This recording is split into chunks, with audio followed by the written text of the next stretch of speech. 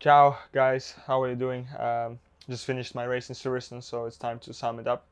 I started earlier than usual this week with a clay day, some shooting together with the Red Bull family for a good cause, Wings for Life. And it was really good fun and also for a good cause, so it was a pleasure. Going into the weekend, I haven't been to Silverstone in a couple of years, so had to get back used to the track, and the tarmac was fully new, quite different to what I expected and found. So to be honest, Friday and Saturday for me felt a bit like out of rhythm a little bit. Felt always like a little step behind with the setup, with driving.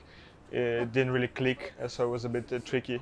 But nevertheless, it was just a couple of tenths missing, but it was always enough to put me on the back foot. And qualifying, unfortunately, went pretty poor, P17, and yeah, I was quite unpleased with that one. But that's life sometimes, and the race is on Sunday, and the points are given on Sunday, so that's the most important day.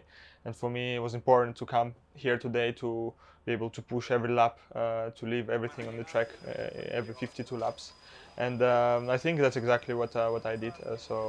Start was quite okay. Then managing the tires was very good, and then pushing in the right moment, always strategy calls. Everything felt very good, and I think squeezed everything out of it, to be honest. And every lap I really enjoyed, and came very close to battle it for P8 with Kimi, but finished in P9. Nevertheless, it was a very good result. We obviously had a couple of difficult races, but we analyzed everything with the team, and the pace was again back to where it should be here in Silverstone, and hopefully we will be able to carry this momentum to Germany.